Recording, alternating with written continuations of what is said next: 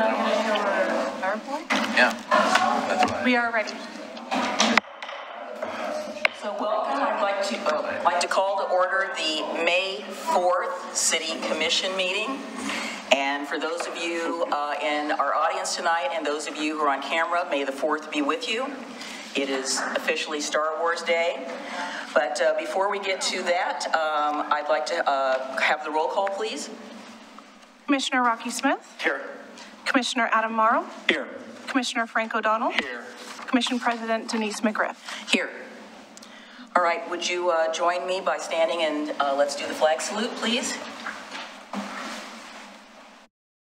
I pledge allegiance to the flag of the United States of America and to the republic for which it stands, one nation, under God, indivisible, in liberty and justice for all. And now we'll have the national anthem by our singer in the back.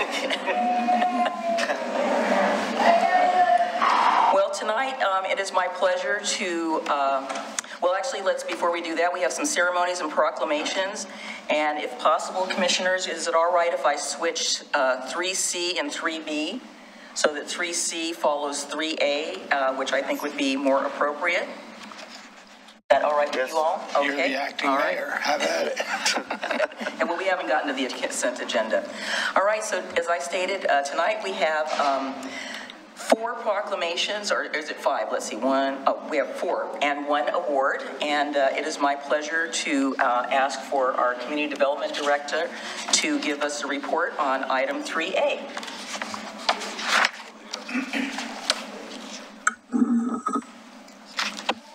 Thank you, Commissioners, and Commissioner President McGriff. Yes, we have the Ruth McBride Powers Preservation Award. I'm sorry, I had a hard time getting that out in presentation. And the recipients are here and ready to receive the award.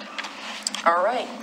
Well, for those of you that are not, who are in our audience tonight and also at home, if you're not familiar with Ruth McBride Powers, every year we've given an award during Preservation Month, and we will be reading a proclamation following this award. This year, the award was granted to Haley and Ike McGinnis of 610 John Quincy Adams Street in Oregon City. And I, for one, who also live in the McLaughlin neighborhood, am very proud to see a house that when I was on staff was not designated, but that these people have taken it upon themselves to take this house and bring it back to its former glory. And it would be fantastic and supportive of us to make this award to encourage others who have homes that maybe some incompatible alterations could be reversed. So I would like to, he's going to come in just a second because he's dealing with the kids. So I would like to call Ike up to receive this award. If you'd like to come up front.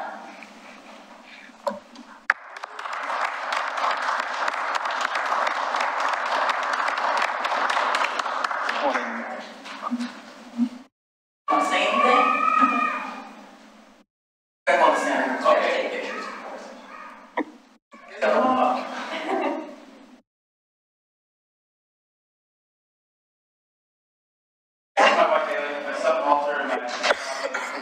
For the photos, probably I would suggest, since we want to stage this, that you probably set them down. So on behalf of the City of Oregon City and our Historic Review Board, I'd like to present you with this Ruth McBride Powers Preservation Award, and thank you for taking your house back to something that is just amazing. Better into the neighborhood. I myself, as I said, live in McLaughlin, and I look at these houses over time and say, gee, it would be so nice if somebody could do X, and you have done it. So I had the pleasure of knowing Mrs. Powers while she was still alive. She passed in '96, and she was many homes in our city that she helped preserve. So on behalf of the city, congratulations. Thank you.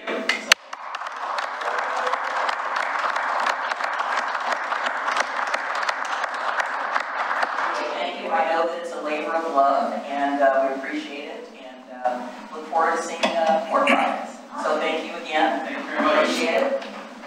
Thank you, JT.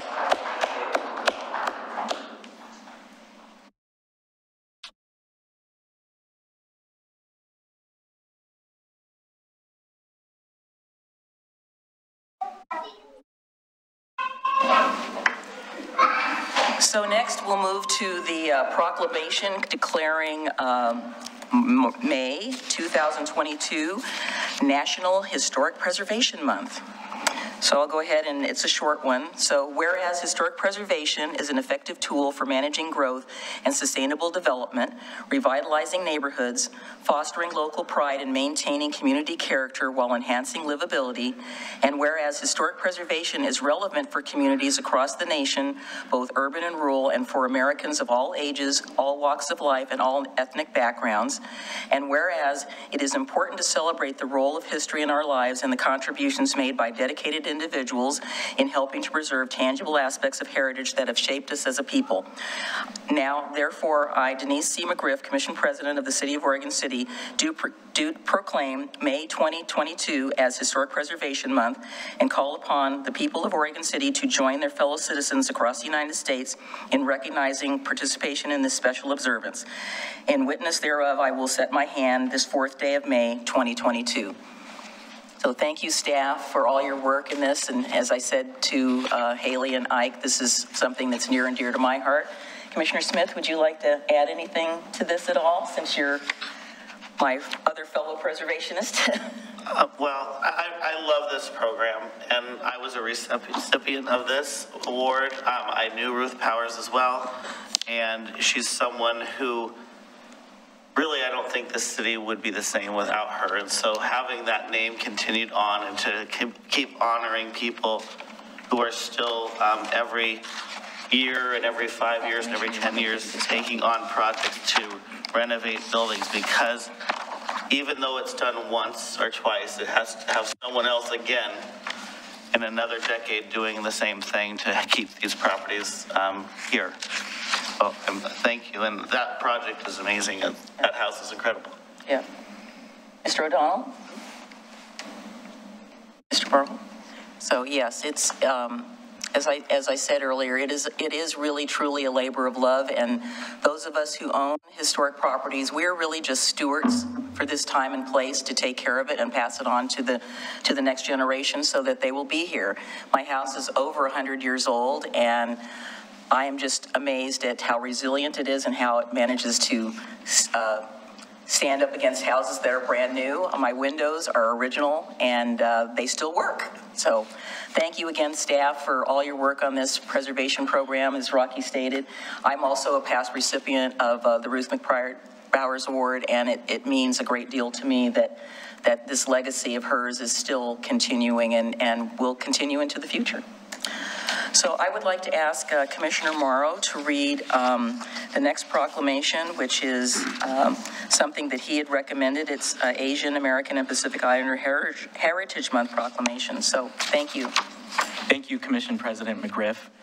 Whereas Asian American and Pacific Islander heritage in the United States was celebrated beginning in 1978 and was made into a month-long event in 1992, and whereas Asian American and Pacific Islander Heritage Month is a month to celebrate and pay tribute to the vast diversity of languages, religions, and cultural traditions of Asian Americans and Pacific Islanders that strengthen the fabric of American society, and whereas the month of May was selected as it honors the immigration of the first Japanese residents to the United States in 1843, additionally, May also marks the completion of the Transcontinental Railroad in 1869, constructed by the labor of mostly Chinese immigrants. And whereas Asian Americans and Pacific Islanders have lived and worked in Oregon for more than 200 years, contributing to the state's rich history, economy, and culture. And whereas Asian American and Pacific Islander history in Oregon is marked by a struggle for freedom, equity, and justice, prevailing over the adversity of exclusion, persecution, incarceration, and disparities. Asian Americans and Pacific Islanders have helped advance Oregon's prosperity and have a long-standing history of making esteemed, significant cultural and economic and community contributions. And whereas the vibrant history and diverse cultures of Oregon's Asian American and Pacific Islanders are here to be honored and respected as a central part of our state, county, and city's story and shared with all Oregonians.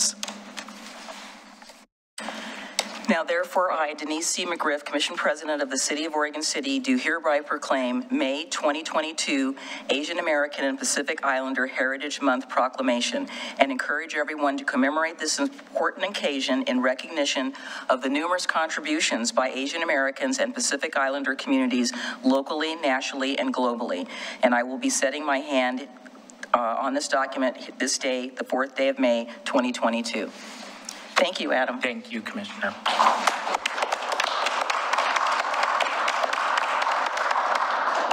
And now for one of my favorite weeks in the entire year and the month of May, we have a proclamation declaring May 15th through 21st, 2022 as National Public Works Week. Mr. Lewis, would you like to say anything about this? Well, just the work that we do touches the community in many ways, many ways, and we are serious about the work that we do. We approach it on a daily basis from many perspectives, and we feel like the work that we do is important. We hope you do too, and we appreciate you taking the proclamation on. And that, thank you. Thank you for bringing this forth. I remember when we declared this last year. So I will read this. So whereas public works professionals focus on infrastructure, facilities, emergency management, and services that are of vital importance to sustainable and resilient communities and to the public health, high quality of life, and well-being of the people of Oregon City, and whereas these infrastructures, facilities, and services could not be provided without the dedicated efforts of public works professionals who are engineers, managers, and employees at all levels of government and the private sector, who are responsible for rebuilding, improving, and protecting our nation's transportation, water supply, water treatment, and solid waste systems, public buildings, and other structures and facilities essential to our citizens. And whereas it is in the best interest for the citizens, civic leaders, and children in Oregon City to gain knowledge and maintain interest and understanding of importance of public works and public works programs in their respective communities. And whereas the efficiency of the qualified and dedicated personnel who staff the City of Oregon City Public Works Department is materially influenced by the people's understanding of the importance of the work they perform. And whereas National Public Works Week was instituted in 1960 by the American Public Works Association to call attention to the importance of public works in community life, and the United States Senate passed a resolution affirming the first National Public Works Week. And whereas the year 2020 marks the 62nd annual National Public Works Week, and it should be recognized with the theme, Ready and Resilient. Now, I therefore, Denise C. McGriff, Commission President of the City of Oregon City, do hereby proclaim this week, May 15th through 21st, 2022, as National Public Works Week in Oregon City. And it's a long one. We urge all citizens and civic organizations to acquaint themselves with issues involved in providing public works and recognize the contributions which public works professionals make every day to protect our health, safety, and comfort and quality of life. In witness thereof, I do hereby set my hand this 4th day of May, 2022. Thank you. An officer in the American Public Works Association this go round? Yeah, this year I'm the president of the Oregon chapter of American Public Works Association. So yeah, we're an 800 member organization. Our last conference was in April, and our main charge is to raise funds for scholarships for engineering students. And I think we had just under 300 people at the conference, and we raised over $15,000 for scholarships. We'll do that again in October, so quite an honor. Thank you. Thank you for your work in that organization and bringing this to the importance, and thank you, Dana Webb, our official city engineer, for all of your work and all of your staff and all the other folks at Public Works. So thank you very much.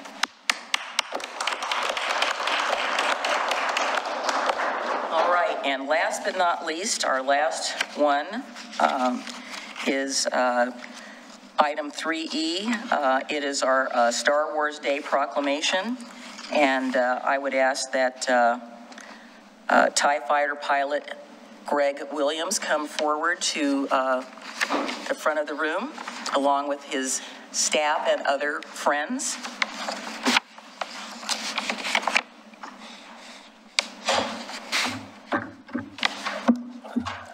like to give us just a little overview, sir? Yes, I would. Good evening, members of the Galactic Senate. My name is Wing Commander Greg. I command the squadron which keeps patrol over Sector OC in this part of the galaxy. Within our jurisdiction is the Jedi Library on John Adams Street.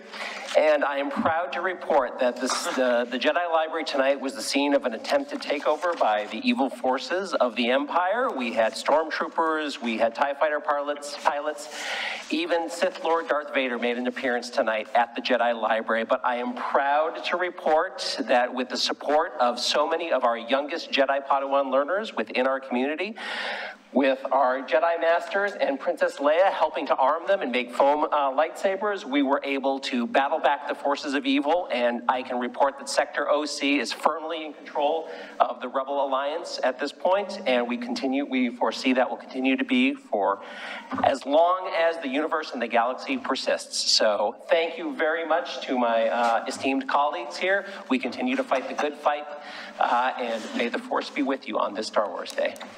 And with you also.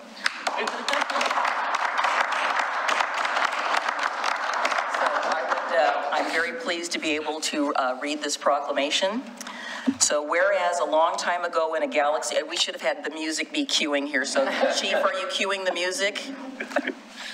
I think it's in the charter that that's your part of your job. I think it is in the charter. So somebody should really cue the music while I read this. So, whereas a long time ago in a galaxy far, far away, his heroic Rebel Alliance won a great victory against the evil Galactic Empire. And whereas the noble Jedi Knights, once hunted to be near extinction by the Sith, were able to restore balance to the Force and bring peace to the galaxy. And whereas the residents of Oregon City strive to clear our minds and allow the Force to surround us, to flow through us, and to bind us together, lest the power of the dark side seduce us and forever dominate our destiny. And whereas the residents of Oregon City shall remain vigilant against the resurgent Empire, First Order, or Sith, and safeguard against the construction of a third Death Star, the gathering of the new Star Destroyer fleet, or the establishment of a second clone army, I, Commission President McGriff, raise my lightsaber and do hereby proclaim May 4th, 2022 as Star Wars Day, and encourage all Oregon City residents to celebrate this momentous occasion. May the 4th be with you. And whereas I do by hereby set my left hand, 980, this 4th day of May, 2022. And it says, Denise McGriff, Commission President and aspiring Jedi Knight.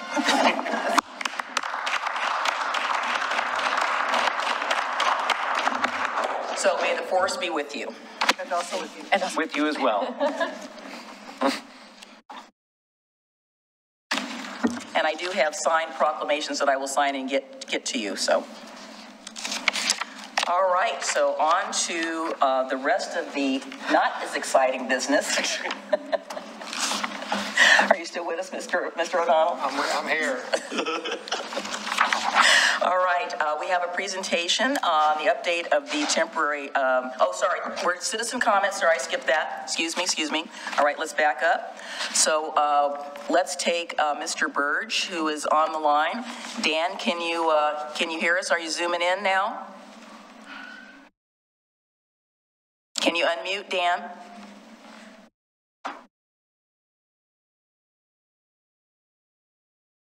Oh, there we go. Okay, I have gotten to this point. I think most of the changes are...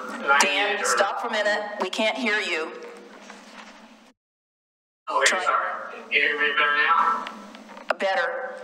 Okay. Okay, say your name again for the record and your city of residence. I won't waste your guys' time. Dan Berg, Oregon City, Oregon. And I have no comment. Thank you. Yeah, we can sort of hear you, but we got your email, so go right ahead. Yeah, I have no comment. My system's not working. No comment. Thank you, guys.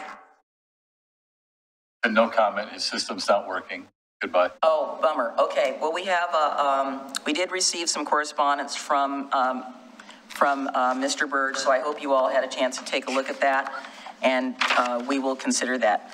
So I'd like to call up Bert Thornley.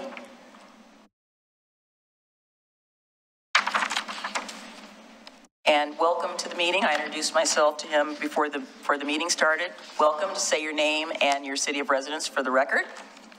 Bert Thornley here. I've lived in Oregon City since '92. All three daughters have graduated Oregon City High and college, and got two of them back home. They're permanently disabled. My house is filled up. I need to remodel it. I just got retired. I was going to do the remodeling myself. I need some temporary storage on my place, and I bought some containers from Northwest Containers in Portland. First time across the ocean. They're brand new. They're not rusty or graffiti, and I've got them in my yard, and I got a letter I can't have them on my yard. But they're for temporary storage. I do not want to leave them there after my project is complete. And I've talked with code enforcement and the city engineer, and they said to approach this way to see what would happen to get a variance, if there is a possibility of a variance or anything for storage containers. And it's something, when I'm done with the remodel, they're going to be picked up and gone. And I can put them behind my house where they're not visible from the road. I've got a big lot. I've got 200 foot deep. And I mean, I don't know what the complaint is about these connexes, but I'm wondering if there is a way to file a variance or any way I can use them, or if I have to get them off property by the 15th, and what happens if I don't get them off.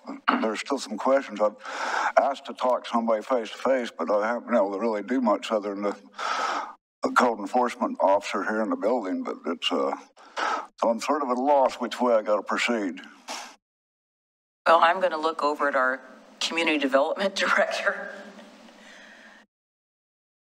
I can talk with the gentleman outside and see where things are at. I'm not too familiar with this case, but I think I've heard a little bit about it. Okay.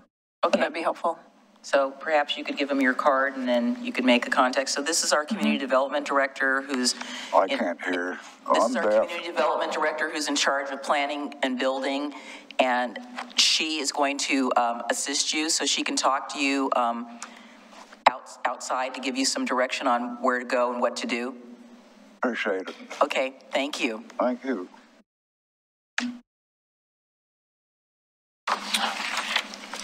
Mr. Mitchell. Oh, okay. Yeah. It doesn't say, oh, okay, it does say 8A. Okay, all right. Is there anybody else in the audience that would like to say something before we move to the next item? Doesn't look like it. Okay. So we're on to the item that I mentioned before I forgot about the citizen comments. So we have an update on the temporary shower trailer at Milner Veterinary Hospital and Brax, which is new because Brax Laundry just opened finally. So Brandy, thank you for coming. Would you like to go ahead and introduce your item? Sure. Brandy Johnson, Executive Director of Love One. So I am reporting back on the status of our shower cart operations, and I'm throwing in a little extra for you all, but I'll keep it brief. Between November, when we last reported back, November and April of this year, we provided 130 showers, 111 different individuals received resources and not showers. So 241 folks have been served over the last several months at our shower events. As Commissioner McGriff just mentioned, we did resume operations of laundry in Oregon City now that our one and only laundromat is open again, and it is beautiful. And all of the machines work. They do not burn clothes. And they have indoor bathrooms. So it's actually a really, really lovely facility, and the owners are wonderful. And so we're able to offer showers in conjunction with laundry. So we're serving housed as well as unhoused folks. Our first event was in March, and that was a soft launch, so we didn't advertise that, just to get our setup down and see what capacity would look like. We had 23 people who accessed laundry, 39 for hygiene and wraparound supports, and we did 6 showers. This month, we had our event on the 27th, and I believe we had just over 60 folks utilizing services. We're working to bring on additional on-site partners like we do at our Milwaukee events. So we partner with Outside In, we partner with Providence Better Outcomes Through Bridges. We have sometimes representatives from Central City Concerns Law Enforcement Assisted Diversion Program, and a few other partners so that we can connect folks to either housing resources or any of the other things that they're needing to do, whatever their next steps are. So we have not received any complaints from surrounding property owners as to the Milner site. We are working with the businesses that share the parking lot with Brax. It is clearly delineated whose parking spots are whose for that area, but it does look like a shared parking lot. So we have made contact with the hair salon. I believe that's the only business that's open about the time that we run our events, and they've been very, very willing to work with us. And so we are working out a different setup so that we're a little bit further away from their parking spots. We continue to build community and relationships with the folks utilizing the services, so that's a continual thing. It's not just at events. We have started to do, we're now running a food pantry. I'll go back to that. Out at the Redland Grange. That's on Thursdays every week. So we're serving about 250 individuals on a weekly basis with food. So fresh food, frozen food, shelf-stable food. And that's in partnership with Clackamas Service Center. We'd like to increase capacity because we are running out of food after 15 minutes. And it's where we're at with what we can haul. And so we will increase that as quickly as we can, but that's just an idea of the need, particularly in that area. And we've gotten several referrals from DHS and the school district asking if they can send staff to come shop for families, and that's an absolute yes, always. So really it's just our ability to increase our capacity to try to meet the need. So that's one of the ways we've expanded. I did want to share that we've been doing intensive outreach in Newell Creek. We've also been partnering and have been for quite some time, but with Officer Haynes doing outreach down by the waterfront and that sort of thing, especially post-camp clearing, trying to help folks connect to whatever next resources they need. But Newell Creek has been the last probably 5-6 months. And this is not included in the report that I submitted, but we have 4 folks moved into transitional housing. We've got 5 who have a housing voucher in process or in hand. 19 of the folks out there are otherwise receiving services. They just don't necessarily qualify for housing vouchers at this time. But we are working to make sure that they have their ID, their birth certificates, everything in order so that when vouchers become available or they are qualified, we can do that.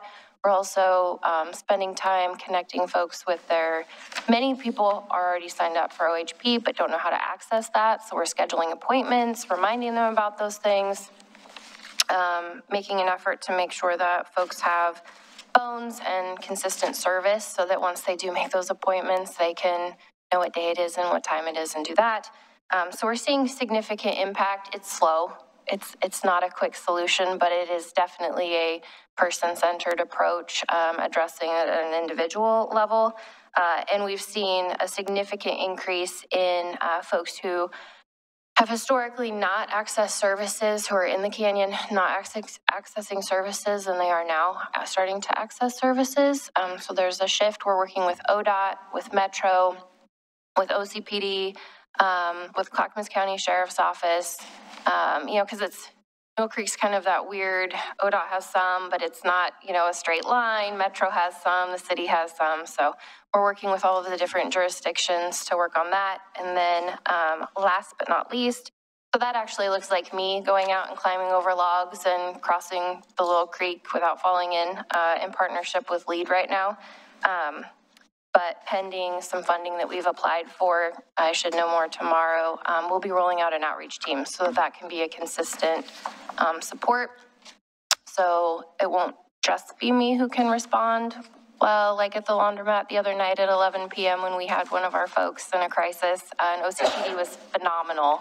And we were able to partner together to transport that person somewhere safely, and it could have had a much different outcome. So really my goal is to provide additional support so that in those situations when it's, that was definitely an appropriate time to call the police, but there are other times when that is not the best use of that resource.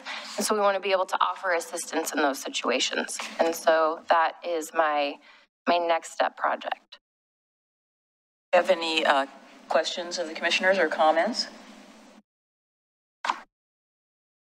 I did have one. So I know that they have a food program through the Oregon City Farmers Market. Are you connected up with them at all to get, you know, the vouchers or get some of the, you know, because I'm assuming some of these folks have children and they have that program where the kids get a certain amount of get the special coins and then they can go tokens. shop.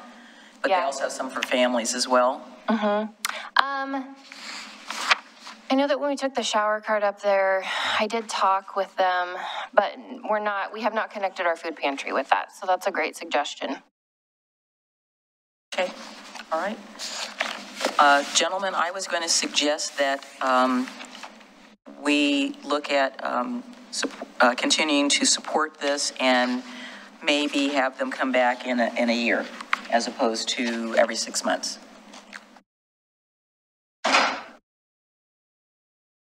Nicely with no complaints. Yes, and that's... Good job of reporting. Do we need a motion on that? There's consensus, I think. Okay, That's sufficient. all right. So unless we see you sooner, we'll see you officially back next May. Okay, all right. Thank you so much. We really appreciate it. Great report, very thorough. All right, gentlemen, let's move on to the adoption of the agenda. Do you have anything you want pulled from the consent agenda? It looks like they're all meeting minutes.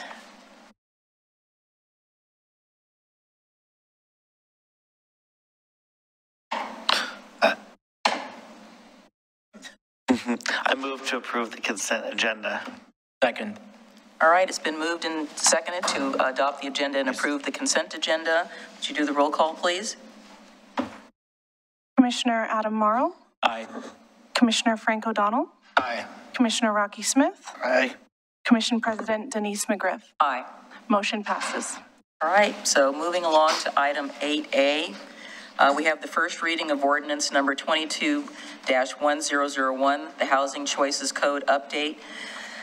These new code numbers are just long. GLU 22-0002-LEG 22-000001.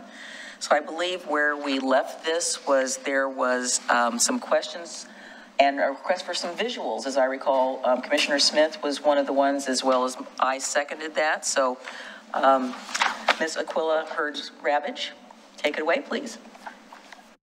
Thank you. That timing worked out well. It did. Thank you for helping him. Sure. Christina Robertson-Gardner, our senior planner, is here to present the first reading of the ordinance. She has a presentation and some visuals to address some of the questions from your last meeting.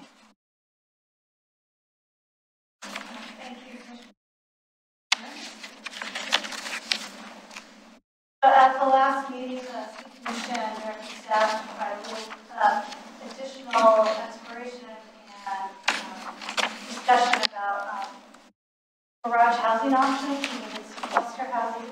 I don't have this on, sorry about that. As well as the duplex, triplex, and quadplex configurations, the question being, is there consensus to allow some detached duplexes or triplexes when there's an existing house as part of the project? So staff has prepared some compliance and alternate options of code that are in the red line packet. So this evening, if the City Commission can provide directions on some of those outstanding questions, I have both options in the red line. And with the motion for the adoption of the first reading, you can provide that direction. I can come back for the second reading and have the revised version. So I have everything in the code packet tonight if you want to move forward with either the compliance option or the alternative option. The House Bill 2001 was adopted in 2019, and it requires large cities, so cities over 25,000, to adopt code that allows duplexes everywhere that single-family detached dwellings are allowed, and create code that allows triplexes, quadplexes, townhomes, and cottage clusters in areas that allow single-family dwelling, as well as a permits division of lots developed with middle housing. That's the middle housing land division. The tools staff used over this year was the Oregon administrative rules that were created to implement House Bill 2001, as well as a model code that was created out of that process. The model code sometimes goes above and beyond the Oregon administrative rules, but we looked at both of them as options as we move forward. A lot of the code revisions in your packet are really dictated by those OARs and House Bill 2001, but there are some opportunities for the Planning Commission and City Commission to provide direction. So as part of the Planning Commission review process, we identified those policy questions, and the Planning Commission reviewed them and provided those recommendations. This is an exhibit in your packet that you see the Planning Commission recommendations. At the last meeting, the City Commission wanted additional information, as I said, on 2 of those policy questions. One, when to allow detached units, and more information about attached or detached garages and cluster homes. So, as I mentioned, let me move forward on my presentation, sorry. The garage options were broken up into 2 separate code sections, one related to detached garages, when are they allowed, and attached garages. If there's no consensus on any of the additional option code policy, staff recommends that the City Commission retain our existing code for those policy questions and revisit the issue in the fall, and we'll be coming back to the Planning Commission. So right now we have code in our existing city municipal code that addresses these 3 issues. So if you want to move forward more than is required by House Bill 2001, you may, and I'll lay out those 3 policy questions this evening. So the first one, when to allow detached units as part of middle housing. In your packet, there's a compliance option we call 1A, which is to continue to require all units and duplexes and triplexes and quadplexes to be attached. Or a modified alternative option, which was directed by the City Commission at the last meeting, that allows duplexes and triplexes to include detached units if the existing house is included as one of the units, and continues to require quadplexes to be attached. Staff heard that there was real differentiation between quadplexes being closer to cluster homes than duplexes or triplexes. So with option B, if you have an existing single-family house and you wish to retain it, but add a duplex or triplex as part of your process, you're allowed to have that as detached. If you demolish your house or you have a vacant lot, your units would have to be attached. So that's the only time you're allowed to have detached units, either a detached duplex or detached triplex, is when it is involved retaining the existing house on site. And that is option 1B. Option 1A continues our existing code that requires all middle housing units to be attached. So you'd have to attach onto an existing house or demolish the house and build a new attached middle housing project. The next policy question relates to detached garage options. And so in our code today, you're allowed to have up to a 600 square foot detached garage structure that's exempt from allowed gross floor area and footprint limitations. And this was really set up to allow kind of shared parking garages and maybe a parking area as part of the cluster homes. The option 2B, the alternative option, specifies kind of 2 ways to do that. One, continue the 600 square foot detached garages as a shared option and kind of a shared parking area, but also allows a 400 square foot detached garage in conjunction with an individual cottage. I'm going to show a layout of this. So in this situation, you can kind of see both versions, and these are tried to be drawn to scale, but these are really just illustrative. You'll see in the top left a 600 square foot shared garage where you might have 3 parking bays of 10 by 20 parking spaces in one shared garage. And then you might see a 400 square foot individual detached garage that an individual cottage home would use. So the option 2B would allow both of these scenarios you see in your screen. I guess before you get away from that, so sure. What is the little appendage on the side? Is that supposed to be a porch? Sorry, I'm going to go back. Yeah, that's supposed to be a porch. Oh, okay. That's kind of what I thought it was. So I guess my question is okay, so we have the closest thing that I could go look at to something like this is I presume the townhouses that are on South End Road. They're at the corner of South End and is it Lawton? Their garages are in the back, but they're enough for like a one-car garage. I mean, they're a little bit bigger than 200 square feet to me is a shed. I don't know how you get a car in a shed unless you've got a little Mini Cooper or one of those little electric cars. People park in I'm approving an apartment complex today that's using that. Yeah, but you can't get those Avalons or whatever those trucks are and those type of things. So are we talking about a 600 square foot building that has individual bays that are separated? Yeah. It would have individual shared, so it'd be shared, so there'd be more than one parking like space. 3 garage doors, but you wouldn't open up one big garage door and 3 cars would be parking in it. Okay. And that's our code today. So this is saying we would not be changing our code today, or we'd specify that 600 square foot is shared garages and 400 square feet is for individual. That's the option B. And the picture is, which is the one that's option B?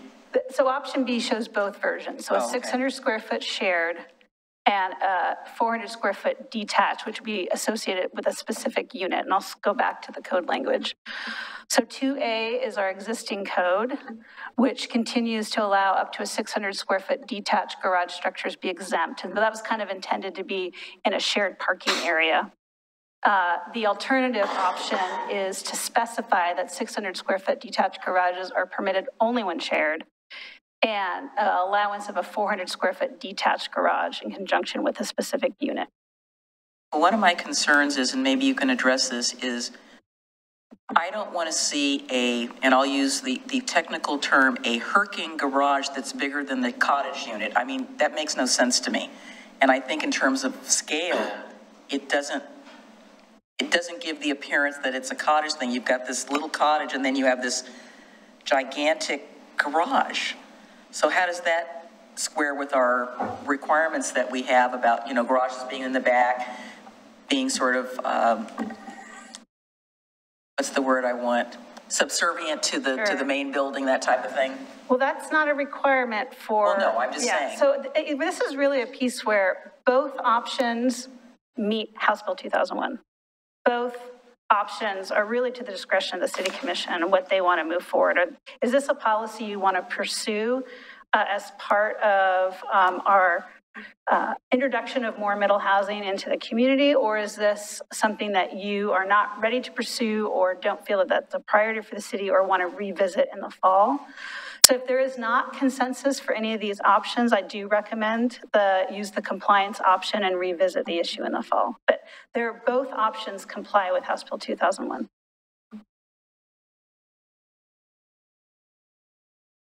Thoughts at this point? I'm a minimalist, compliance and revisit. And I have one more slide, one more policy. Right. So this is before we forget what we were thinking about. And I have a nice chart at the end that'll help you. The last is attached garages as part of the cluster, cottage cluster. So House Bill 2001 and the OARs do not require cities to exempt attached garage as part of the footprint. The model code does, but this is exactly one of those cases where the model code went above and beyond the minimum compliance. So both options, once again, meet House Bill 2001. Our current code says you can have a 200 square foot attached garage, but it's counted as part of the footprint of your cluster housing. Alternative option 3B says you can have a 200 square foot attached garage, but it is exempt. It is not counted as part of your cluster housing footprint. Both options meet the requirement. It's really the discretion of the City Commission. I know the Planning Commission for this one, they did indicate that there was support for allowing more attached garage units, knowing that a definite demographic that's interested in cluster homes are people who want to age in place, or maybe are empty nesters and want to step down into a smaller unit and are looking at attached garages. And that was really the direction the Planning Commission gave. But once again, both options comply with House Bill 2001. So I'll show this. This is an example of a project that Elizabeth Decker, our consultant, had. And this is an example of what a footprint of a cluster home with a rear attached garage might look like. And so kind of the appendage next to the driveway is that 200 square foot attached garage in conjunction with a cluster home. So we're not looking at these, I mean, I guess one of the comments that I heard from the last time was that there was a concern, and again, we can't anticipate everything. People would take that and turn it into some sort of a unit. Well, it would not be counted. So you'd have to be, if you're a garage, you couldn't come back and turn that into a unit because you wouldn't be in compliance with your requirements. Okay. You'd have to show you were like undersized. All right, and you so still met it's not something that we've already anticipated that, and so it's, yeah. You at all times, you still have to show you're in compliance with the cluster housing standards. All right, now that we're all totally confused, comments. So I have two more slides, and then I'll go back to the chart in your memo. So if you can provide direction this evening, we will come back for a second reading at the next meeting. And at that point, the City Commission will remand this package back to the Planning Commission for their October 24th Planning Commission hearing, where they will look at additional policy questions, and this legislative file will be continued. And just like the Public Works adoption project we did a couple years ago, there might be multiple packages that get adopted out of this larger legislative file. And so, I'm curious about garages. When you build a garage, are you allowed to put a bathroom in a garage?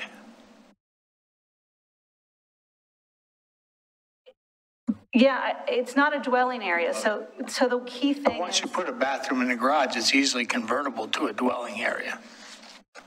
This is one thing our building permits look at all the time. When people are taking uninhabitable space and turning it into habitable space, they will bring it through planning review, and we will check to see if they're still in compliance. And there are times when we've said, this looks like you're adding an extra dwelling unit, or this looks like you are adding something, we need to know more. So something like that, if you're getting a plumbing permit, you'll be brought through the planning and building review process. So you would prevent someone from plumbing a garage for a bathroom? Well, we'd verify that it's still staying a garage and it's not turning into a habitable space. How are you going to do that? I mean, if you allow them to plumb for it, even if they don't put the hardware in there and they come back at a later date, they can convert it to a habitation. I think my answer, and of course I'm not the building official or the building department, we can only review what we are brought in front of us, and we do the best we can to identify when something is in compliance or not in compliance with our code. And we coordinate with our building division when plumbing permits and other permits are brought in. Honestly say I'm not confident in that. I mean, if someone wants to circumvent the law and the codes, they're going to do it. I mean, that's the fact of the matter. The first step in doing it is plumbing it, whether you install the fixtures or not. Once you plumb it, you can install the fixtures at a later date. Sure, and a neighbor will call in. I mean, that's how we end up seeing a lot of these, is either through a request on a sale for permits pulled, of which there would be none. A neighbor complains or calls in with a concern that, you know, interior remodel work is happening without permits. So yeah, you're right. If it's plumbed, yeah, they could easily do it at night and over the weekend, and unless someone called it in or we had to go do an inspection on it, that would catch it at that point. The other thing that troubles me about this is I am adamant about recognizing covenants and restrictions that prevent the addition of these buildings on lots. And I personally feel that staff should survey those covenants and restrictions. The other alternative, where staff is pushing back, not wanting to do that, is you clearly post on both the application and the site of the application that determining if these buildings are allowable is the responsibility of the applicant. And man, that needs to be on the application, and it needs to be in a big, bold placard at this application site. Otherwise, we're going to be in a world of trouble. That is my absolute plan, is to have a big call-out box on the front page of all middle housing applications. That is the responsibility of the applicant. I guess I'll have to live with that. I don't have to live with it, but that's my thought. So just real quickly, and I can go back to the policy questions. Go ahead. The two additional things are going to happen. Once again, the second reading of the ordinance will remand it back to the Planning Commission. And we are currently looking at our middle housing land division. If there needs to be a new fee, we could put it in with a subdivision fee. We could identify it as a separate fee.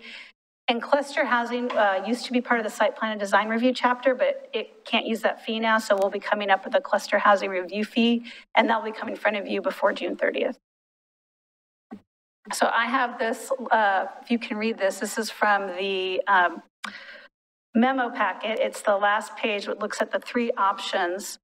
So with your deliberation and the motion, if you can provide which of the three policy questions, which options you want to pursue, we can implement that in the second reading of the packet.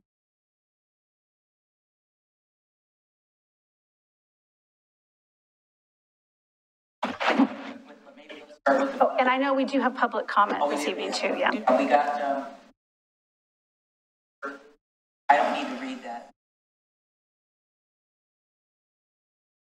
Summary is that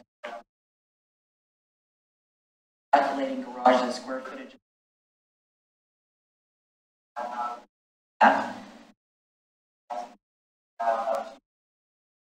For a garage for a cottage. We're getting Not to be deducted from the square footage of the cottage, because he's talking about appraisers basically don't calculate the garage, and that a majority of elderly people want a garage. Well, okay. Mike, do you want to come on up? We have staff comment on the purchase letter. We'll get to it after we get done with Mike. Sorry, my notes are on here and it just flipped the wrong way. Good evening, Commission President, Commissioners. Thank you for letting me speak to you this evening. My name is Mike Mitchell. I'm an Oregon City resident. And just to be clear, I am a member of the Planning Commission, but I'm speaking for myself tonight. And on the, oops, they went off the screen. But on those three items, I would encourage you to go with the alternative option on all three. On the detached duplex issue, duplex or triplex, the Planning Commission voted to allow those in any condition. But I believe that the intention of that was to encourage the preservation or allow the preservation of existing homes. So this alternative option does that. If you're not comfortable with detached duplexes in any situation, understandable, but to allow it in a situation where an existing home can be saved, I think is a good thing for our city, specifically in the historic neighborhoods. As to the cottage home garage issues, they're kind of tied together, and I would encourage the maximum flexibility there. As Ms. Robertson-Gardner said, cottage homes are attractive as a more affordable option in some cases, done properly, and also are very attractive and aging in place. And most people do want to have a detached garage. So I would encourage maximum flexibility on garage. And of course, it's going to be different depending on the site and how, what works. And there may be a mix in a development. Some houses might have a detached garage, some might have an attached garage. But to allow that flexibility could help make cottage housing more attractive. And for another important reason, one of the things that we saw very clearly in the community survey that was done on these topics was the concern over on-street parking. And I know that comes up very, very often. And so to allow more options for off-street parking in a cottage development will go a long way toward the community desire to make sure that in these missing middle situations, that parking is not driven onto the streets. So I would encourage you to go with the alternative options on these three items. And thank you for your support of what the Planning Commission did.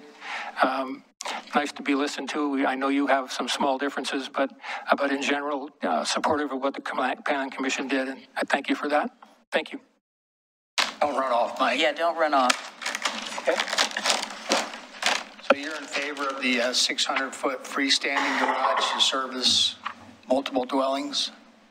I would be in favor of allowing that as an option, yes, because there may be site considerations where, I think one of the key features of a cluster housing is that common area in the middle and what can be done with that to generate community.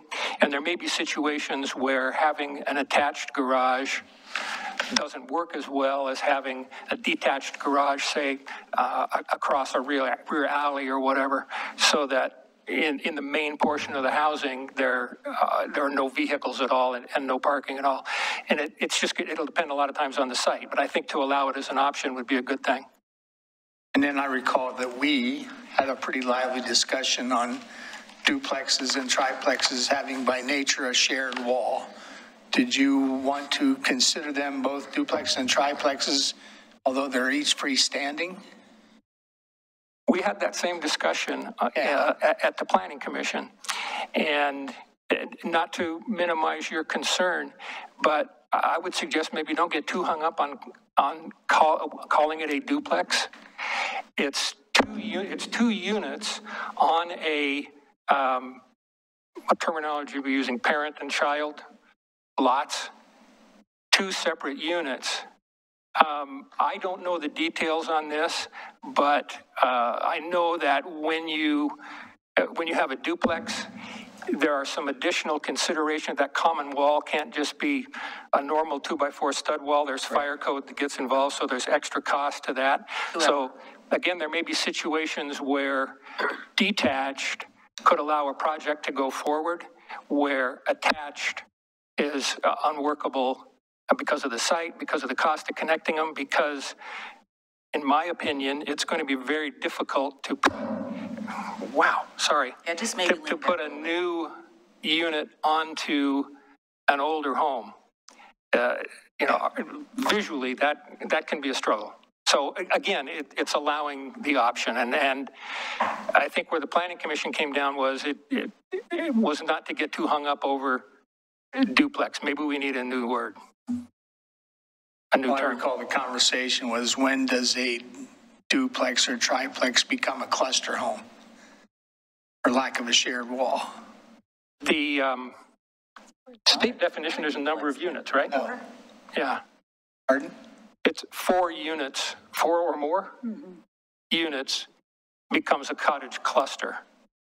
And less than 4 units is small houses. Distinction escapes me. It's a tough one because when you look at them, they're going to look the same. And how is that different than, say, a house with an ADU? Is that different? Although in that case, it's 2 houses on 1 lot compared to 2 separate lots. In my opinion, it isn't. It's an ADU. When is a duplex not a duplex? When it becomes something else. When it's freestanding. Right. So it's a housing type, and maybe we shouldn't be calling it a duplex. I don't have a great suggestion right offhand, but it's a separate small home on a child lot, according to the missing middle alternative option. Yeah, well, I can't. Kick me if I'm getting this wrong. I can't get past the duplex thing. It's a duplex. That's what it is. If they're connected. Unless it's, you're saying it's only a duplex if they're connected?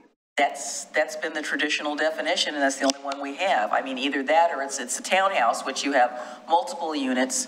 If you think about the development that was approved on Holmes Lane, they've got a series of duplexes that are freestanding, and then there's another duplex, but they're not 4 of them all together. There's 2 of them here, there's 2 of them here.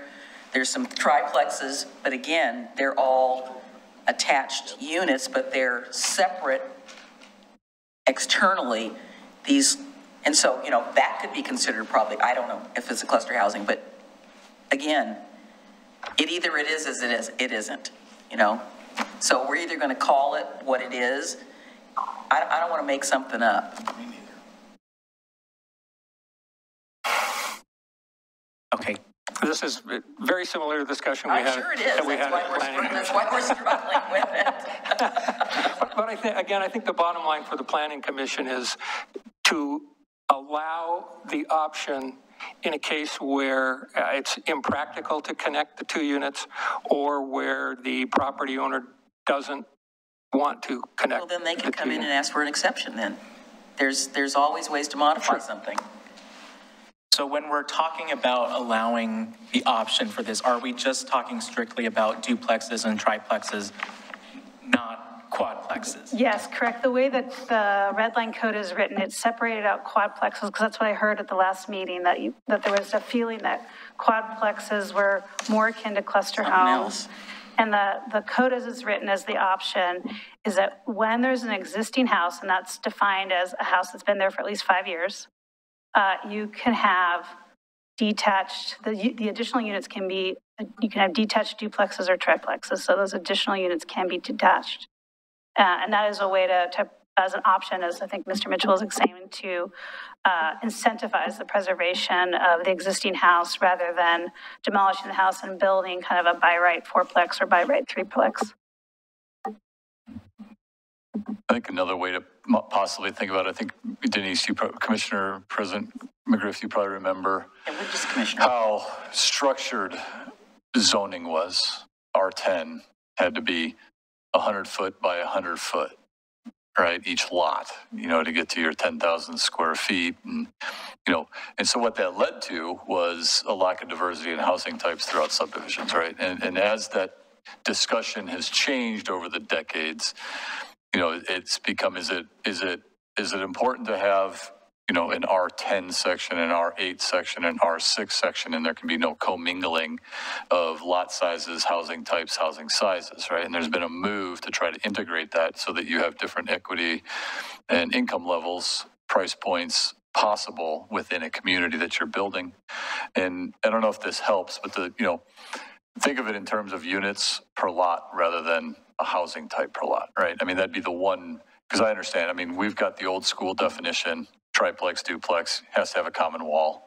And that's just historically been a duplex. It's just been known that it's one building with two units in it with a common wall, whether that's a townhouse on separate lots or 2 units on one lot in the form of a duplex.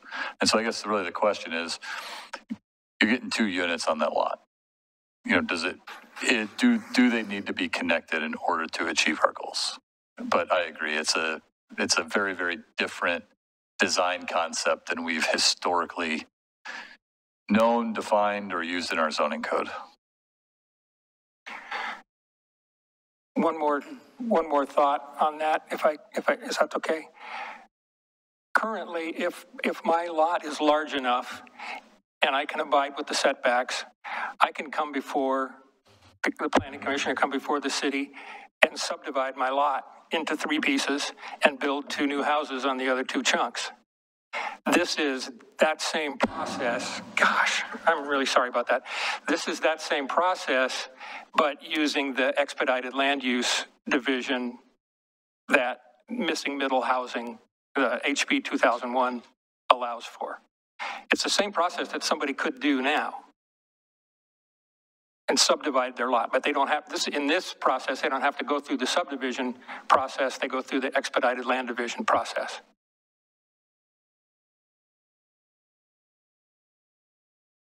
Commissioner Smith, any thoughts?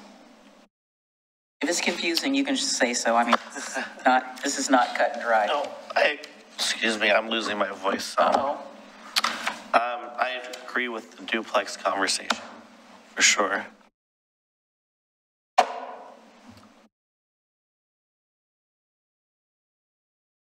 Well, what direction are we giving staff on number 1 here, where duplex, triplex, and quadplex configurations? I will say this, that I did a little reconnaissance about a couple of weeks ago, And there are some cluster housing developments in Portland, and I will honestly tell you, I wouldn't say that those are affordable. They're well over 500 and something thousand for those. HB 2001 is not a housing affordability bill. No, I know it isn't. It's definitely not.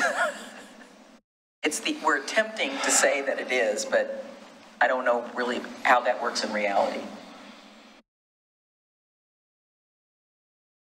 Well, what do we want to tell them?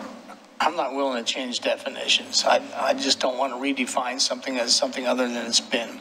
I understand what Mr. Mitchell is saying, but I'm not willing to do that. So you're saying number 1A to continue to allow required units to be duplexes or triplexes, they have to be attached. Yep. I'm not saying they have to be, I think we're not saying here that they have to be attached to the existing house, because I think that would be weird. No. It doesn't work. They would have to be attached to the existing house. That's the whole demolition argument that Commissioner Mitchell was bringing up. I don't think they should have to be attached to the existing house. Well, then that's 1B. So do you guys understand that? Can they not build a duplex separate from the existing house on the same lot, but all that it requires a subdivision? Be expedited. Go ahead. The way 1A is saying, if you have an existing house and you want to add more units, those are attached to the house. Unit 2 and 3 are attached to the house with a common wall. Or it's demolished. Or it's demolished and you build a new. If you've got that much room, could you not subdivide the lot and build a duplex freestanding?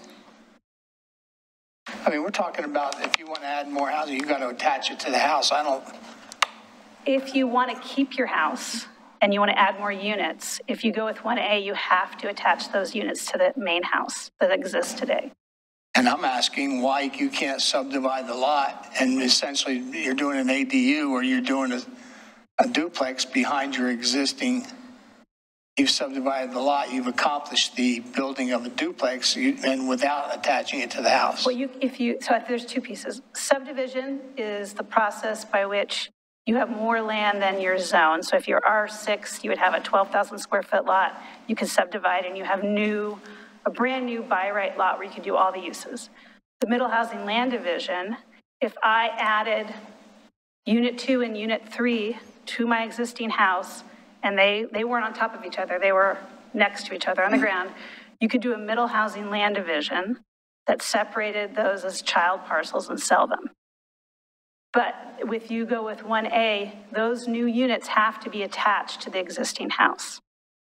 So you'd have to find a way to attach those new units in the back of the existing house. What you want is to preserve the existing house, which is 1B. Whatever. Okay, so it sounds like consensus on 1B? I would be inclined to go with the Planning Commission's recommendation. Yeah. Okay. All right, so let's hit this number 2. So this garage option, I will say the one thing that bothers me is on 2A, it says it's presumed to be shared. Well, either it is shared or it's not shared. So why are we saying presumed? That's with our existing code. So the option 2B would be to clarify that. Is that going to be required? No, it's not required. It's our existing code. It complies with HB 2001. The 2B. 2B is not required. Okay, so you're saying somebody could be in a cottage cluster and have a 600 square foot garage with a smaller house? Right now, it's saying you could have, in our current code, saying you can have a 600 square foot detached garage. It's, in a perfect world, we would have an extra sentence that indicated that was for shared parking. And that's what option 2B does. But also allows a 400 square foot. But it doesn't say that. It doesn't say that it's required to be shared. Right, 2A is our existing code. No, I'm talking about 2B. You said in a perfect world it would be shared. 2A. So it says 600 share, so that's going to be a requirement. Yeah, so okay. Here, I see that it says shared, so I just want to say that's required. Yep, so 2B clarifies that the 600 square feet has to be shared. If the City Commission wants to stay with A, we'll probably come back and clarify that in the fall, that it's a shared. Your pleasure, gentlemen? There's no pleasure in it for me. I know. Okay, so what do we want to do? I'm okay with 2B. Me too. Be or not to be? I'm not the only person voting up here. Not only do we have Star Wars tonight, but we have Shakespeare, so we're moving right ahead here. We're a very cerebral commission. That is the question. That is the question. Okay. All right. So we have two for. I'm leaning towards 2B. Fine. Okay. All right. Last but not least, 3, attached garage options for cluster units. Continue to allow attached garages for individual cottages up to 200 square feet, but count towards the allowed unit size. Keep the 200 square foot limit for attached garages, but exempt them from the unit size allowed in addition to. That's where we need the response to the gentleman's letter. Is that included in square footage or not? And that's the 2 options. So, I mean, I think one of the things that I appreciate and support with the townhouses we have on South End and the ones on Lawton is that the garages are in the back. So your first thing that you're seeing for a development, you're not seeing like a garage door, which I think is, you know, is optimal. And so your example, you get to that page where you show the garages in the back, I think we want to, you know, we want to continue to encourage that. The one picture here from this thing in Sisters, that, I mean, that really didn't do anything for me. You got it says it's a cottage scale development, but it doesn't kind of look cottage scale. It's got a Herkin garage right there. So, and then you've got a unit that's huge. And it says potentially with rear alley access. So I think Mr. Mitchell clarified in saying when you're doing these cluster developments, you're kind of wanting to have that. That's what the ones I've seen in Portland. They have that common area. It's not all about a lot by lot development with the garage in the front, and you know, you're not going to get a whole lot of community that way if everybody's clicking their garage door openers and going in, and that's how you don't see them anymore.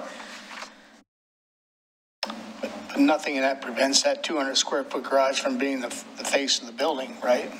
Which is your objection. Yeah, I think the one that she put in the packet is, you know, I know when I was working on the South End concept plan, that was something that we had envisioned as a group, that we could have developments like this with rear access, and it would make it kind of unique and different because we were looking at areas that were constrained.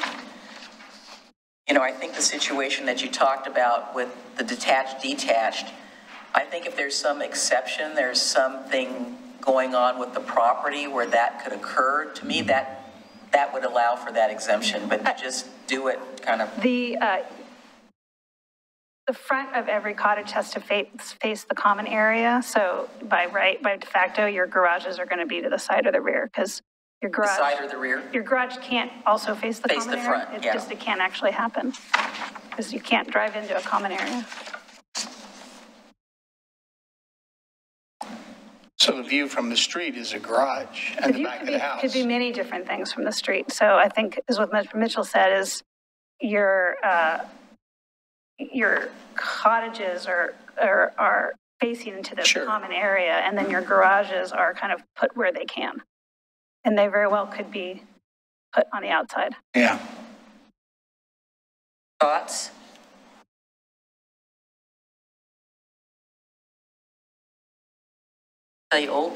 Older people do not like getting wet. They want their garage so they can go from their house to their garage and not have to be out there in the rain. But most people don't like to get wet with their stuff. So I won't even say it applies to older people. It's just people in general. Because I don't want to see where there's a detached garage and then somebody tries to build a little breezeway across, which then makes it attached. So then it defeats the whole purpose of having a detached garage. And we've seen that. Oh, yes. I know we've seen that in Oregon City, and I don't understand it. Yeah. All right, so we're going with 3A, 3B, or are we creating something completely different under 3C?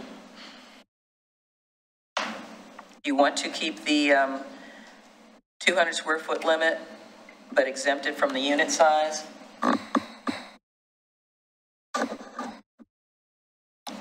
I think that's how houses are traditionally measured, is it not?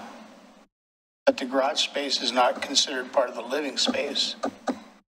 It's not supposed to be, as you noted. I'd be inclined to go with the Planning Commission direction. The entire purpose, even though I may disagree with certain parts of HB 2001, is to expand choices for people. And so I would prefer to go with option 3B. Give the most flexibility. So we're talking 100, is it 10,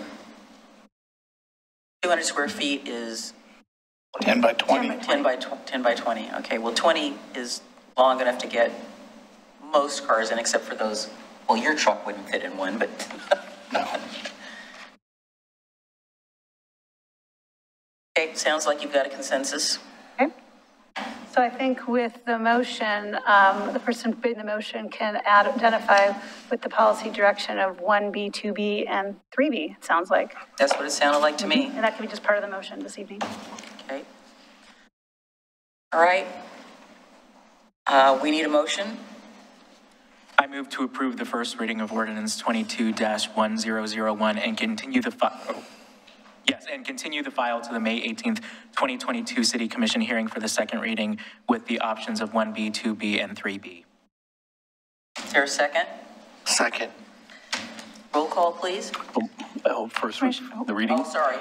Ordinance number 22-1001, an ordinance adopting amendments to Oregon City Municipal Code, Title 16, Land Divisions, and Title 17, Zoning of the Oregon City Municipal Code. Commissioner Rocky Smith?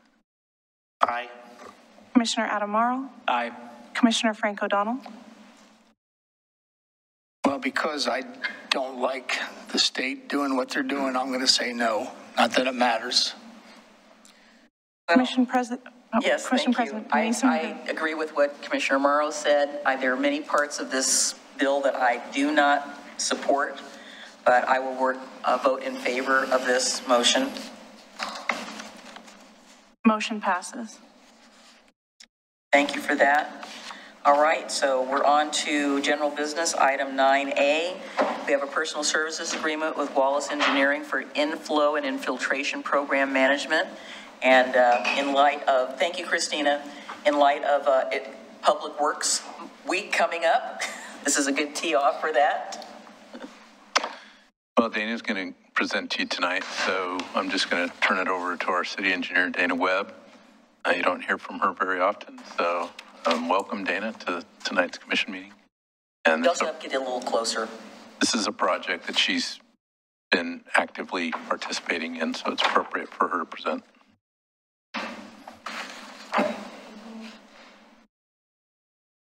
Dana, can you turn your mic on?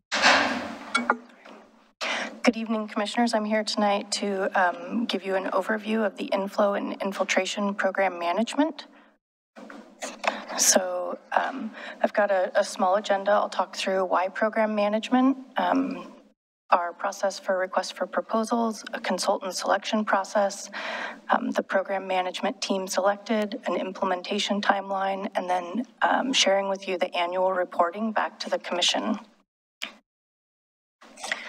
For program management, we selected this method to allow us to deliver more projects and tasks in a project delivery program. It allows our consultant project manager to run the program with a close coordination of city staff. In our current adopted budget and in our 5-year plan, we anticipate spending over $18 million to address the inflow and infiltration in our sanitary sewer system. This program would allow us to efficiently and effectively deliver that program. So our procurement process, the way we determined how we would procure the consultant services is based on both city and state procurement contracting rules. The dollar value of the contract identifies the need for a formal selection process. So any contract greater than $250,000 is required to utilize this process. And so that requires a full request for proposals out posted in the DJC. And then we post that on our bid site. And then the way that the consultant is selected is based on qualifications. So we do not ask for pricing materials, and that is a requirement of the state. So the intention is to select the most qualified consultant, and then at that point negotiate the price for the work. So that is consistent with both the city's procurement policies and the state policies. So we drafted our request for proposals with the intention of it being a 4-year program, and that will get us through basins 8 and 5. This first 15-month pilot program, which I've brought before you tonight, establishes what we would kind of call those front-end or program management tasks. So getting a public outreach plan together, how we're going to manage the program and those kind of administrative pieces. But it also sets us up to have a more in-depth conversation with the commission about how do we handle the private sanitary sewer laterals on those on private property, as well as some downspouts that are cross-connected to our sanitary sewer system. And then that front-end work also addresses our rehabilitation guidelines and sets up a flow monitoring program so that we can determine how much of that flow in the pipes is not sewer system, so we can compare the flow that we find in the pipes to rain data and be able to determine how much of that we think we can remove with a project. And then that request for proposals also includes all of the design and construction management services for the entire 5-year program. And so tonight's scope of work includes that first project, but it would ultimately include all of the design services. So the consultant selection process included a team of, I think, 5 staff members, and we reviewed these. It sounded like last time we shared this information with you, there was concern that we only received 2 proposals. I went back and looked. We had approximately 25 firms that pulled the documentation from our bidding site. And really, I think where this comes from is we requested a large team so that knowing that we're having $18 million worth of work, it didn't make sense for that to be one consultant. So we asked for them to have a team of sub-consultants. And so each of those, individual firms pulled the proposal, kind of looked through it and started to reach out to counterparts and put together an appropriate team. And so we got 2 teams that submitted. Basically consisted of multiple consulting firms, so they were all sort of pooling and partnering with each other. Okay. Yes, yeah, the intent is we didn't want all of this work going to one firm over those 5 years, so we asked that they include a broad team. So this visual, it's a little confusing, but it shows you the breakdown of the group. And so what you'll see kind of in that bottom right-hand corner is that Wallis Engineering as the prime would only deliver about 20% of the contract dollar value, and they would have multiple subs underneath them that would be completing different components. So in this, this breakdown, Brown and Caldwell would be designing, maybe project 1, and project 2 might be delivered by Keller and Associates. The survey work would be a consistent firm or 2 that would do that work. And then they've proposed 1 consulting firm that would do all of the inspection work. So that firm would do inspection on all of the projects out of this program. So the contract would not be awarding any construction contracts. That would be bid separately, as you typically see those come through. I did include this time a slide that gives a little bit more of a breakdown on how we intend to spend that $1.4 million. And so this is, again, a busy slide, but we have 11 tasks. And I've listed the estimate for each of those tasks here. The tasks with the asterisks are those tasks which would be considered part of that program management, which is about $400,000.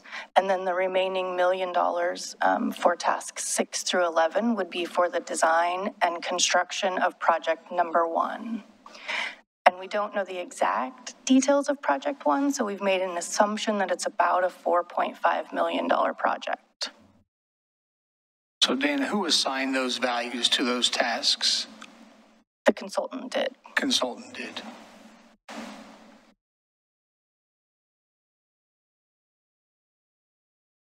All right. So again, this is that busy timeline slide, and I don't know, do I have a pointer?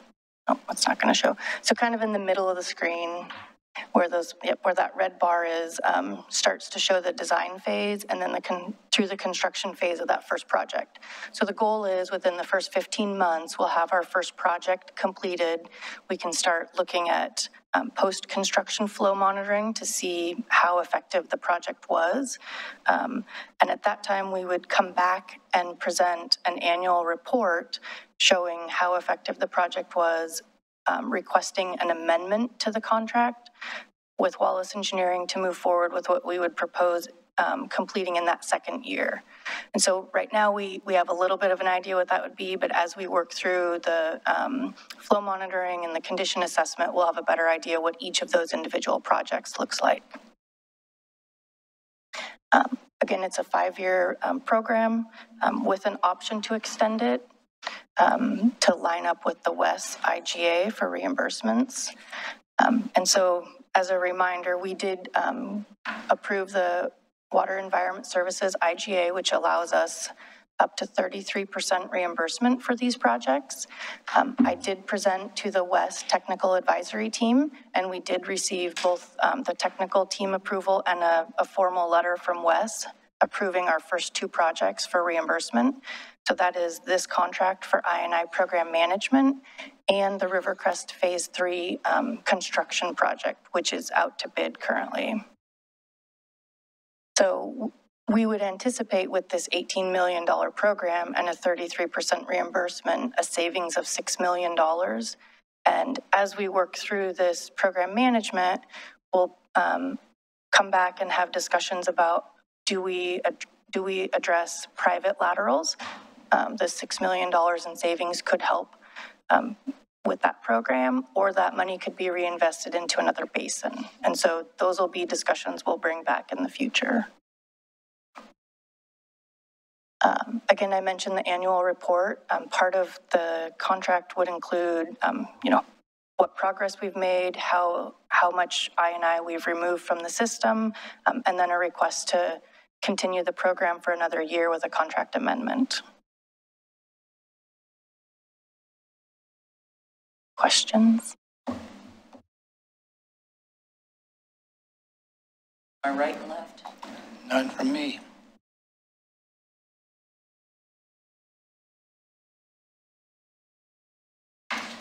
Is there a motion?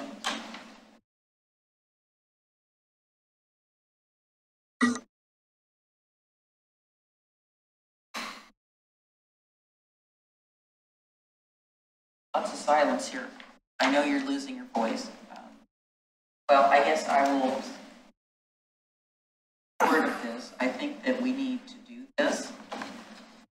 I know that the 2 most... Commissioner McGriff, is your mic? 2 most affected neighborhoods are Rivercrest and the McLaughlin neighborhood, and I can't even imagine how much infiltration that we have, because we probably only calculated a very small percentage of it. There's probably more than we are aware of that's happening out there.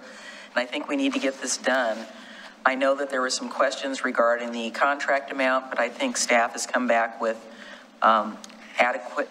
more than adequate documentation. So, just a word to the wise, do this the first time. And we've gotten approval, which we didn't have the last time, of the reimbursement. So I'm hoping that we will support this so we can move this forward. It needs to get done. Yeah, sorry, I was switching over to the staff report really quickly. I was checking something, but I will make a motion to authorize the city manager to execute the personal services agreement with Wallis Engineering for the Inflow Infiltration Program Management, CI 21-015.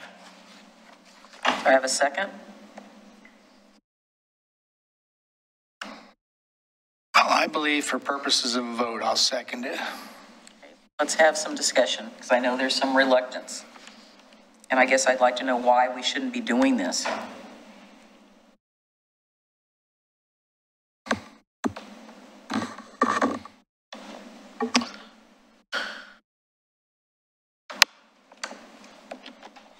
I know it's a lot of money, but it's just going to keep getting more and more expensive. And we got, what was your statement earlier in our meeting about, not this meeting, but our Urban Renewal Commission meeting about us needing to move forward rather than backwards? I didn't get the quote exactly. I was trying to write it down as you were saying it. It was rather...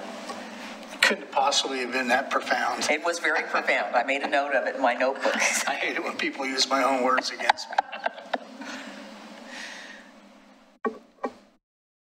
Go ahead. I'm sorry, my voice is not going well, but part of my hesitancy of supporting it is because of my concerns of Wes, which I've spoken about to no end. I guess I want to know that the $6 million that they're reimbursing us is less than the amount we're saving them by doing this.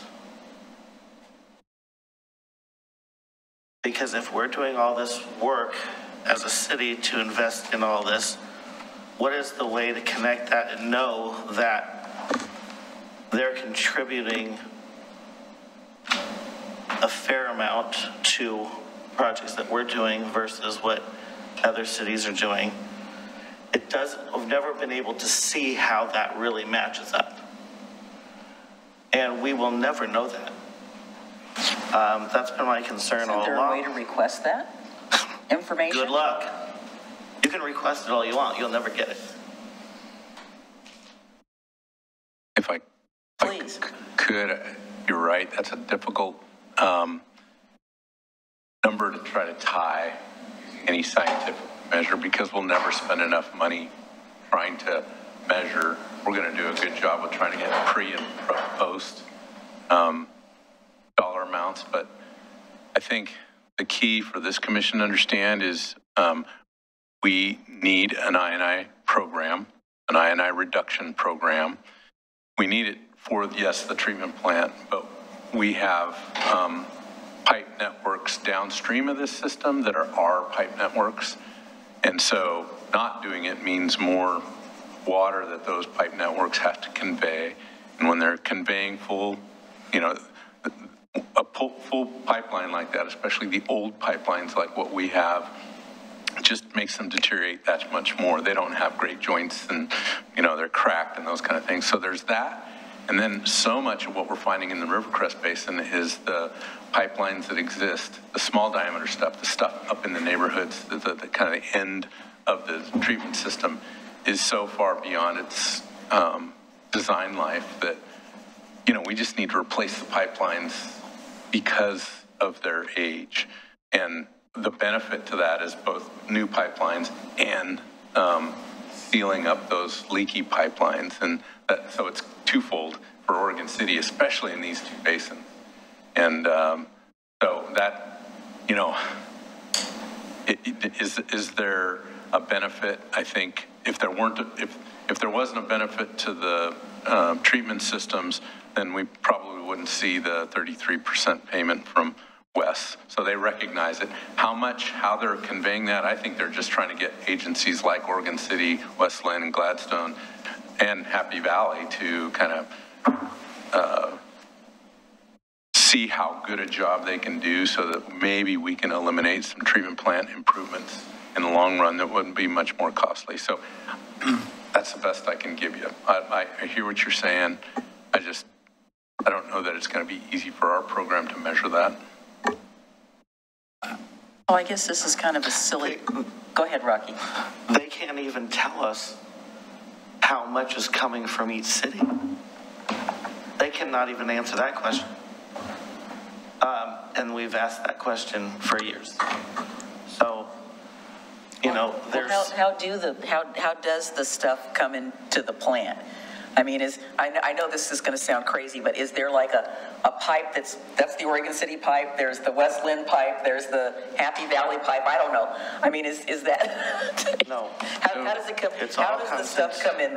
Yeah, we do have a, what I would consider kind of a complicated collection system in that, you know, a lot of West Lynn's flows come across the river and tie into interceptor pipes that are shared by Oregon City and West Lynn.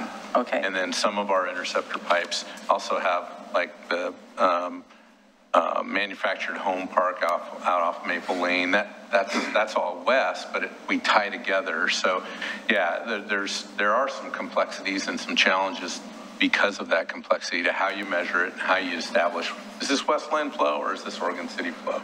I think that's kind of what you're asking, isn't it? Well, that's what we've always been asking, and according to West, it's West flow. So they don't care where it's coming from. It saves their ratepayers.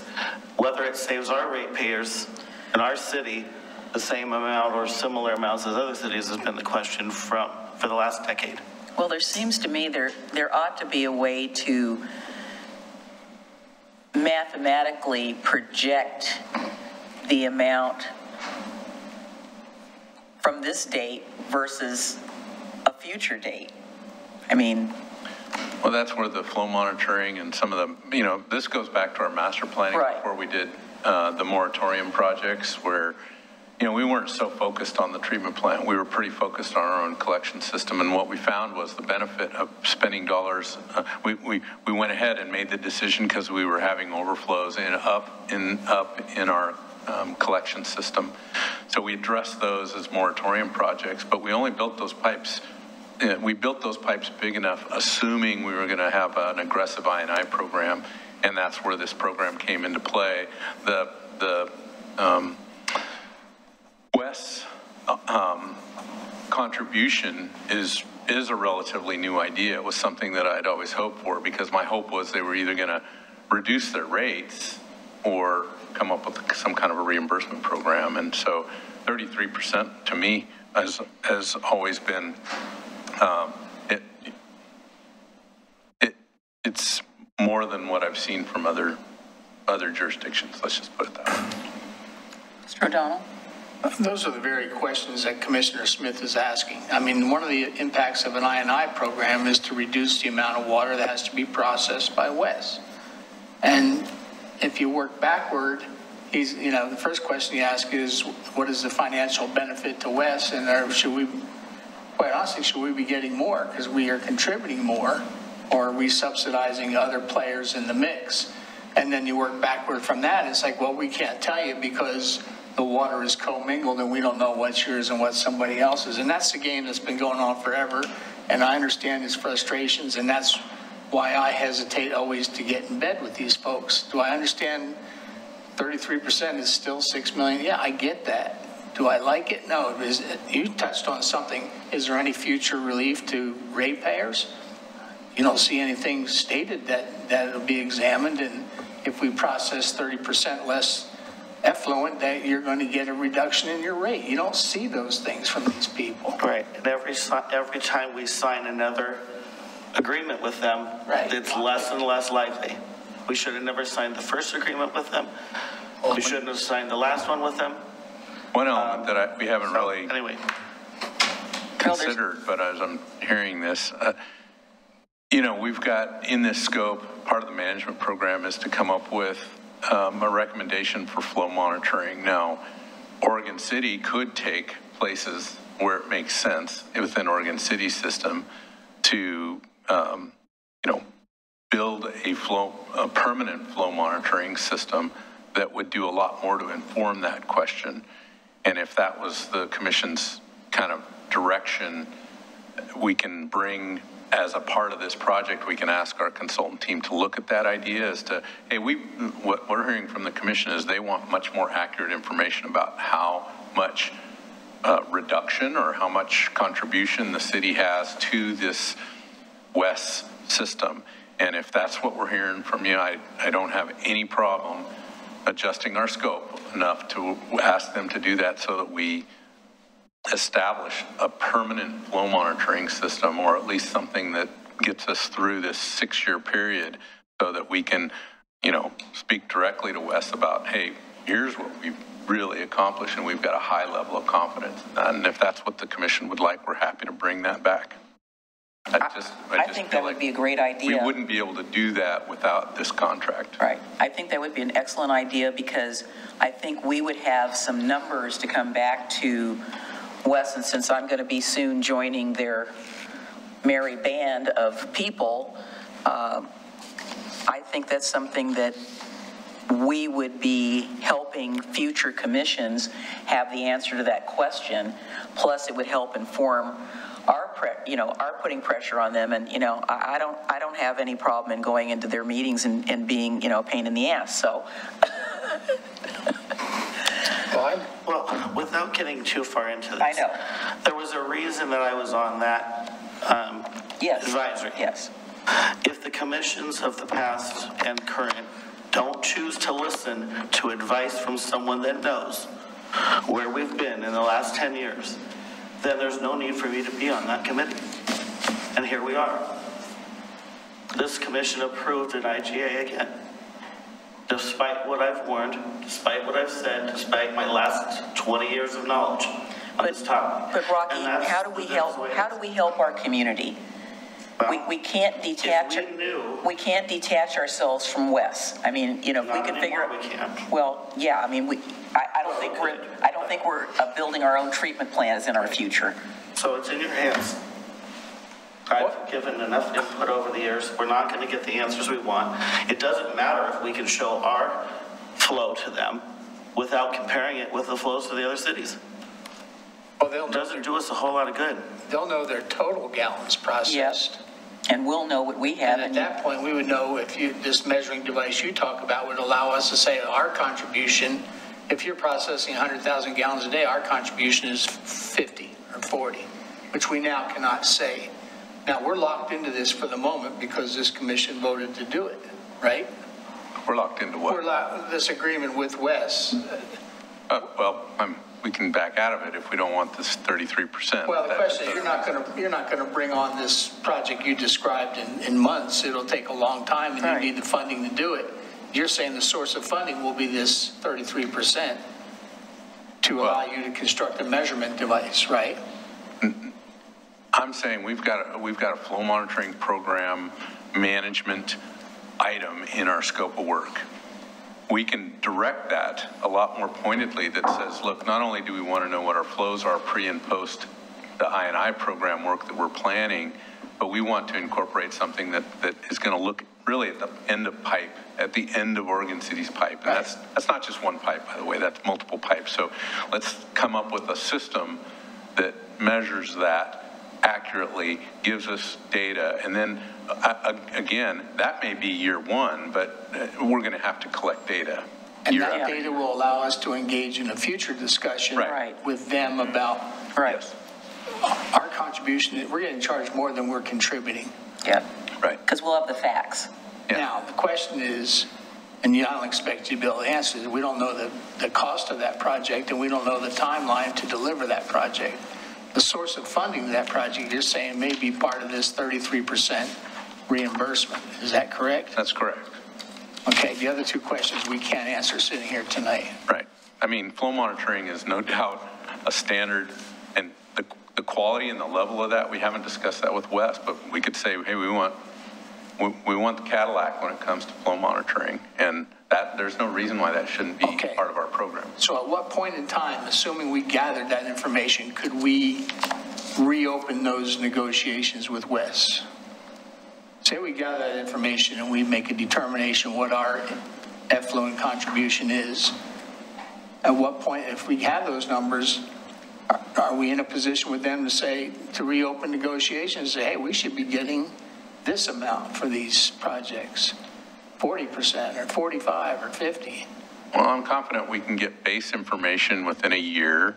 That's good. And I would say that base information, this tends to be a little bit, well, I'm getting in the weeds, but it's weather related. So if we get good rain weather patterns over a couple of years, we're going to have some really good history. And I think Wes would be happy to see that information and happy to discuss it. Whether that changed their formulas, I don't know, but we can definitely be more informed about what we're really accomplishing. If we succeed in gathering those numbers, is that arrangement with Wes subject to renegotiation? The 33%? Because I don't know. It's the same IG with every other entity, so they're not going to change it. They're applying the same IGA. We might be different. That which you can't measure, you can't control. You're giving us a means to measure it, which I think has value. I can't predict. I agree. How effective we can use that to renegotiate, but we would at least have the data. Yeah, I would agree. Talk to them about the fact that. Talk about that increase in their contribution or a rate reduction to our ratepayers. But you can't do that in the absence of data. Right. We need information. And I'm with Commissioner Smith. I do not love dealing with these folks for the very reason he states, but I got to get a starting point. Yeah, we're at a starting point. So I think you've heard that we want to add that. Okay. Give us some facts that we can go and say, here you go. They're not going to be able to refute that. So, all right, are we ready for the question? Sure. All right, let's call for the question. We have the motion by Commissioner Morrow and a second by Commissioner O'Donnell, correct? Yes. Okay. All right. Commissioner Rocky Smith? No. Commissioner Adam Morrow? Aye. Commissioner Frank O'Donnell? Aye, for the reasons stated. And Commission President Denise McGrith? Aye. Motion passes. All right. We're going to hold somebody's feet to the fire. Before I forget this, between items 9A and 9B, I believe that our esteemed pilot, Mr. Williams, has some cards that he was going to give to the commission, so I don't want us to get away without having that happen.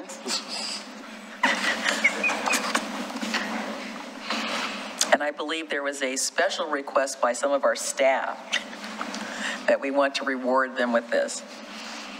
I'm glad the DS is this high for security purposes when approaching. He doesn't have his lightsaber with him, so we're safe. I'm unarmed at this time. He's unarmed. We're safe. So yes, thank you, Commissioner President McGriff, you're correct. So as part of our festivities today for May the 4th, we had special Baby Yoda library cards that are now available. So I have one for each of the commissioners. I will let you know that these are not active yet. If you would like to have them activated, just send me an email and we will get them activated for you. But at least you have a souvenir Baby Yoda cards. These were very popular tonight. We had Aquila Ravage came and got one, so. Not to put you on the spot, but pretty cool, right? Yes, did we have one for the city manager? We definitely have one for Tony. I did not bring it today. We don't want to. We have one for, and I would encourage anybody out there in the community, if you have a library card, you can come and get an upgraded Baby Yoda card. If you don't have a library card, it's a great time to come to the library and get one. It's the best card you can have in your wallet. When will the Mandalorian holding the Baby Yoda cards come forth? We'll try that next year. We'll see. These were so popular. We'll see what we can do next year. Might have a revolt. It's Grogu, right? Yes, it is Grogu, but Baby Yoda is just so I know. cute. Well, I'll take one of those. I don't want the other one. Okay. Thank you so much. All right, we have 9B, second reading of ordinance number 22-1002. Did you want to add anything to this, Mr. Reed? Or is it goes without saying, it's just, let's do it? Thanks, Greg. Appreciate it. All right, do we have a motion to have the second reading?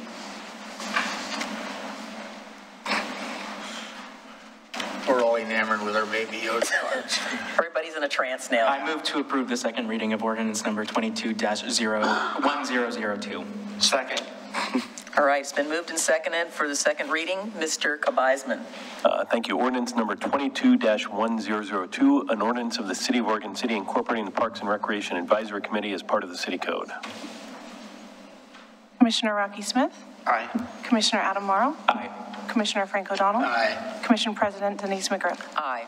So now we have this committee in line with everybody else, and go forth and continue to do good things, Mr. Reed, because now you are officially in charge according to this new ordinance. All right, so we have communications. Mr. Conkle, sir? I have no communications tonight, thank you. None from me. My fellow commissioners? Talked out. Talked out. I would just remind folks in the community to remember to, when they are voting, to go to the end of their ballot where they will see 3 ballot measures that have been referred by us. And please do your research. Thank you, Mr. Morrow. That's very timely. I just have one comment that I wanted to make. So I want to make sure, my fellow commissioners, that you are aware that if you have concerns regarding an agenda item that's coming up at any future meeting, that please contact the city manager and the department head with your concerns ahead of time. I would strongly urge you that I don't want us to be surprising our staff. I used a different word, but I toned it down. I personally follow that practice. I try to let staff know ahead of time. Sometimes it might be 2 hours before the meeting, but I say, hey, by the way, I finally read this. Were you aware of X, Y, or Z? It's courteous, as I've stated to members of the public. When I was staff, I did not like this happening to me, and I don't want to see it happen to our staff. So I would just ask you to please take that into consideration in future. So other than that, if there's no other announcements, or Business Chief, anything exciting besides we had a truck lock its brakes on Singer Hill this afternoon and caused the traffic to back up. I'm not jinxing it. Oh, I did want to add that this afternoon I had the opportunity to participate with Commission Chair Tootie Smith, Mayor Jules Walter, Metro Councilor Christine Lewis. I have to go in my head and think of everybody who was there. Myself and Congressman Schrader. He presented a check to Willamette Falls Locks Commission Chair Tootie Smith, who then passed it over to the Colonel from the Corps to get the work started on the Willamette Falls Locks. And that was exciting to see, and know that that has been a long time in coming. So now the authority has a little bit of money to work with. I'm sure that they're going to find it's going to cost a lot more than what they think, but we'll continue to work on that. But it was nice to see everybody out there. I hadn't seen some of these people for 2 years, and it's nice not seeing them like this on a little, the Hollywood squares. So, being no further business, we will adjourn to our, we'll take, how much of a break do you want, 5 minutes? Okay, 5 minutes, and then we will proceed with our executive session. Thank you.